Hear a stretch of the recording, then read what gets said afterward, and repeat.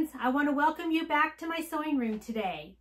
Today is Friday Sews and I want to show you what's in the bag I bought at Joann's Fabric. I also want to show you what's on my sewing table.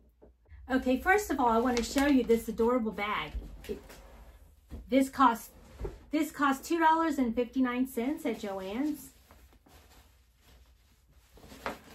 I love the little heart cut out in the word love.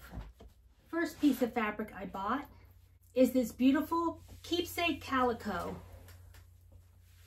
It's like a soft gray with white roses. I think I'm going to make a tote bag out of this. And the next fabric I bought is this beautiful black and white gingham keepsake calico. And I bought 3 yards of this because I'm going to make a cute little summer pin tuck dress out of this. And then I bought this black knit fabric. I'm also going to make another little pin tuck dress out of this. I need a little simple black dress and I thought this would be perfect. And then I bought this beautiful blue knit fabric to make a dress. I bought 3 yards of this also. This is a knit fabric called Surf the Web Blue Jet Set 2. Isn't it beautiful? I think this will make a beautiful pin tuck dress also. I just love how it drapes. It's so pretty. Beautiful color. So I'm looking forward to making a dress out of this. And I also bought, the thread was on sale, so I bought some blue thread to sew my blue dress. And of course, some more black and white thread. Always need that. I have a lot of sewing to get started, so I can't wait to make these dresses. And now I'll show you what's on my sewing table. Remember this fabric I bought last year at the Sewing and Quilting Expo? Well, I finally got around to cutting out part of the dress that I'm going to make. Here's the front of the dress that I got cut out. And I got all my pin tuck lines marked.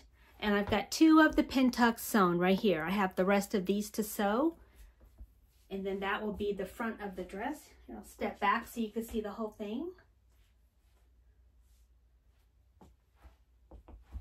So I can't wait to get this finished and get working on those other dresses.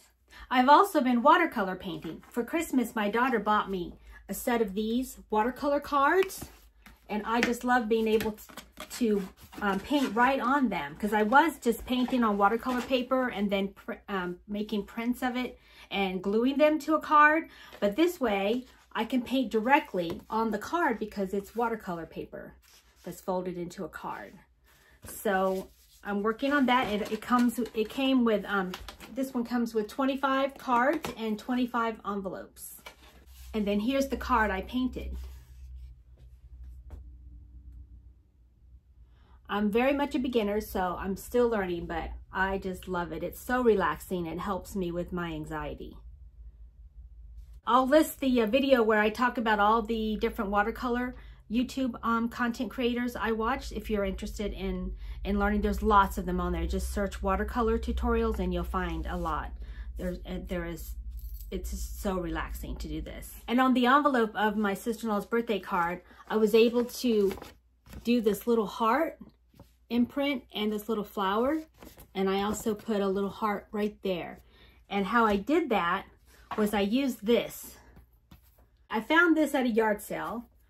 And this little tool here slides off like that. And you use this tool for scoring paper.